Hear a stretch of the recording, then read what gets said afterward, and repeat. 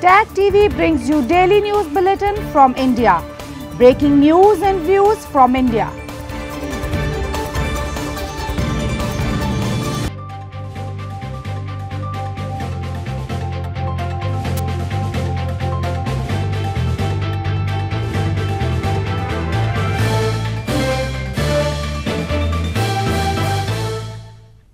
Good evening. Welcome to South Asia Newsline. I'm Lepakshi Khurana. Here are the top stories we're tracking for you on Wednesday, the 15th of January. India's Prime Minister Modi meets foreign ministers of Russia, Iran in New Delhi. Avalanches killed dozens in Pakistan-administered Kashmir. And traditional bull taming festival Jallikattu begins in southern India.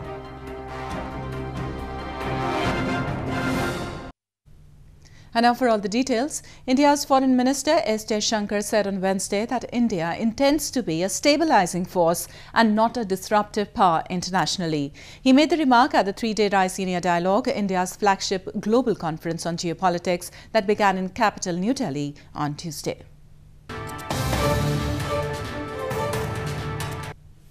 India's Foreign Minister S. Jaishankar said on Wednesday that India intends to be a stabilizing force and not a disruptive power internationally. He made the remark on the second day of Raisina Dialogue 2020, India's flagship global conference on geopolitics and geoeconomics that began on Tuesday in capital New Delhi. Apart from panel discussion on several issues, Iran's Foreign Minister Javad Zarif and Russian Foreign Minister Sergei Lavrov also took part in the conference on Wednesday. Jaishankar said that India has a huge diaspora, is a pool of global talent and is a pluralistic and democratic society. I think it is not the India way to be an disruptionist power internationally.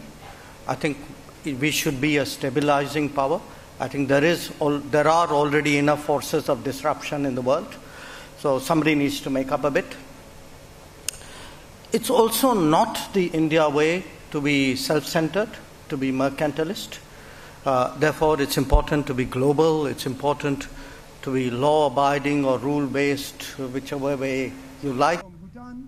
The Raisina Dialogue began on Tuesday with 7 former heads of state or government sharing their perspective on challenges facing the world, including the US-Iran tensions, Afghan peace initiatives and climate change. The inaugural session was attended by Indian Prime Minister Narendra Modi.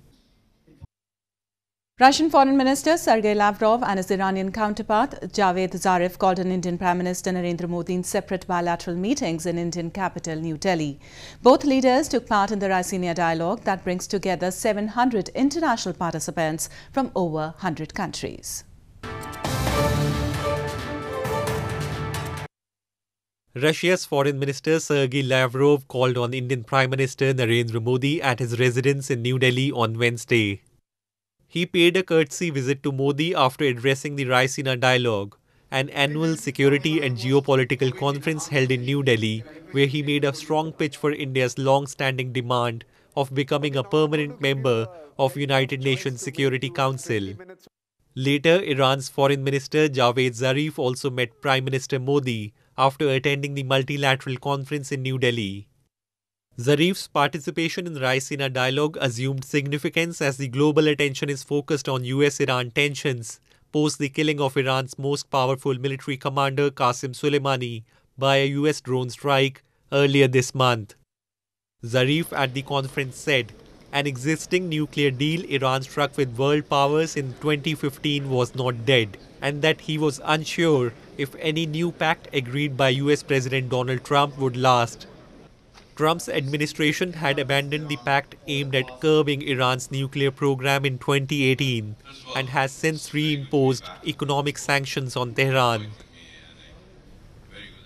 Moving on, hospital reports of Pakistan's former Prime Minister Nawaz Sharif have revealed that he is suffering from a severe cardiac disease and is at risk of another heart attack. The reports came a day after an image of Nawaz Sharif in a London restaurant went viral, which raised doubts over his deteriorating health. An accountability court had allowed Sharif to leave for London for medical treatment last year, despite ordering 7 years in prison to him in the corruption case. Pakistan's former Prime Minister Nawaz Sharif is suffering from a severe cardiac disease. His latest medical reports by the Royal Prompton Hospital in London have revealed. Sharif's personal physician, Dr. Adnan Khan, in a tweet on Tuesday, shared the 3 different medical reports which suggested the former Premier's heart is at risk of another heart attack or an adverse cardiac event. The reports further recommended urgent heart intervention, which is important for Sharif's survival. This comes as an image of Nawaz Sharif in a London restaurant went viral, in which he was seen sitting along with family members and looked stable. The image was uploaded by Federal Science Minister Fawad Chaudhry on Twitter, which raises doubts over Sharif's health, to which Dr. Adnan Khan had said, Sharif has been recommended by the doctors to go out for short walks, but sadly, the issue is being politicized.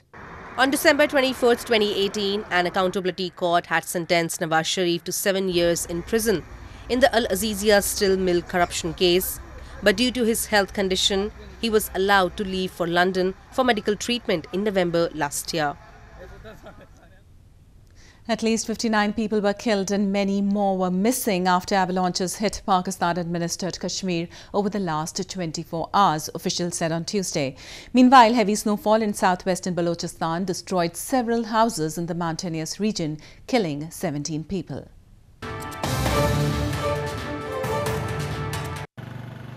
At least 59 people were killed and many more were missing after avalanches in Pakistan-administered Kashmir over the last 24 hours, officials said on Tuesday. A video emerged from Arankil village showing people rescuing a man buried under snow. Rescue teams said they had managed to extract more than 50 people in the Neelam Valley from the snow, as many villagers were still stranded by the avalanches following heavy rain that also triggered landslides. Meanwhile, heavy snowfall in Balochistan destroyed several houses in the mountainous region, killing 17 people. The Disaster Management Authority declared an emergency in 7 districts of the mineral-rich province and sought the army's help for relief and rescue operations. Key highways connecting Pakistan and Afghanistan were also blocked due to heavy snow. हम लोग तप्तान से आ रहे पंजाब जा रहा है अभी इधर बर्फ पड़े सारे रास्ते बंद है गाड़ी सारा स्लिप करता है ना हम बस सरकार से ये दरख्वास्त है रिक्वेस्ट है कि अब भाई ग्लेडर ले आओ मशीनरी वो बस आधे घंटे में सारा 1 घंटे में सारा रास्ता साफ करेगा ये इधर छोटे छोटे ट्रैक्टर लाए वो किधर से साफ करेगा 3 दिन में भी साफ नहीं कर सकता. Meanwhile, in neighboring India, at least 10 people, including 4 soldiers and a border security force personnel, were reportedly killed in the past 48 hours after several avalanches hit the northern part of India's Jammu and Kashmir. In news from Afghanistan, former Afghan warlord Gulbuddin Hekmatyar has said that the US has asked the Taliban to agree to the presence of some of its forces in Afghanistan and cut ties with Iran after a potential peace agreement between the two sides. Leader of Hizb-e-Islami Party, Gulbuddin Hekmatyar, on Tuesday said that the US has asked the Taliban to agree to the presence of some of its forces in Afghanistan and cut ties with Iran. Former warlord Hekmatyar said the US brought these two issues as preconditions for signing a peace agreement with the Taliban. This comes days after US Secretary of State Mike Pompeo blamed Iran for undermining the Afghan peace process and said the Iranian government has links with militant groups in Afghanistan. Meanwhile, White House National Security Advisor Robert O'Brien, in an interview with the news website, said that the US and the Taliban might finalize a peace agreement during the current year. With no consensus among the parties for peace process, the US Special Envoy Zalmay Khalilzad is reportedly expected to meet Afghan leaders in Kabul once the Taliban finalizes its position on the reduction of violence. Afghan government led by President Ashraf Ghani has maintained that Taliban must accept a ceasefire ahead of any peace talks, and without a ceasefire, there would be no peace talks. Braving the winter chill, Hindu women in Nepal have been gathering at the banks of Sali Nadi river to take holy dips and offer prayers as part of rituals of a month-long religious festival. The annual festival in the Himalayan nation is marked by fasting and reading sacred text. Hindu women in Nepal have been gathering at the banks of Sali Nadi river to take holy dips and worship Lord Madhav Narayan as part of rituals during an ongoing festival of Sri Swasthani Brat Katha. The month-long festival is marked by fasting, especially by women for their family's welfare or for getting a good spouse. The festival usually begins from the full moon day in January and ends on the next full moon day. Devotees during the festival read one chapter out of 31 lessons a day from the religious book Swasthani, which comprises of stories including tales on creation of the world, Hindu deities and demons.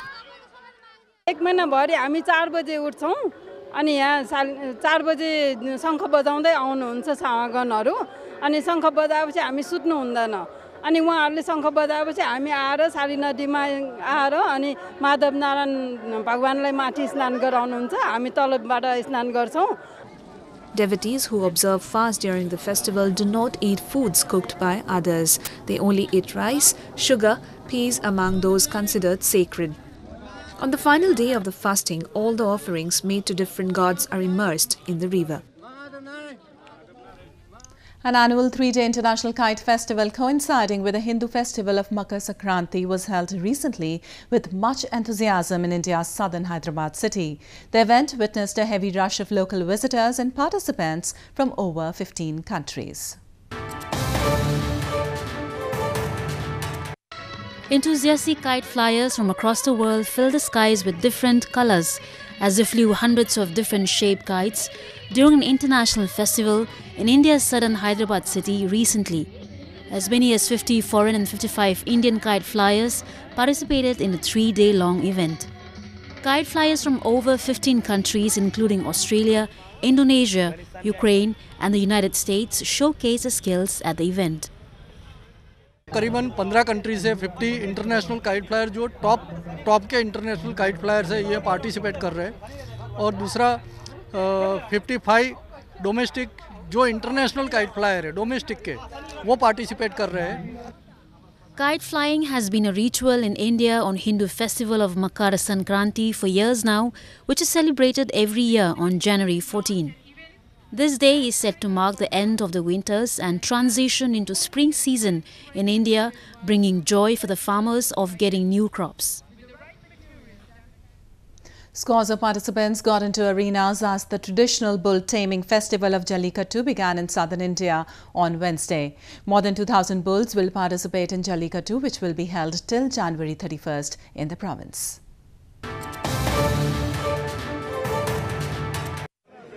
The traditional bull taming festival of Jallikattu, which is part of Harvest Festival Pongal, kicked off in Madurai district of India's southern Tamil Nadu province on Wednesday.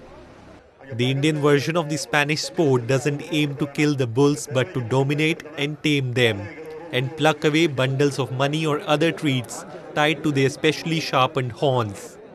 A retired district judge who is overseeing the moral conduct of Jallikattu in Madurai said that specific instructions have been given to participants under legal guidelines to not commit atrocities on the bulls and ensure operating within legal limits.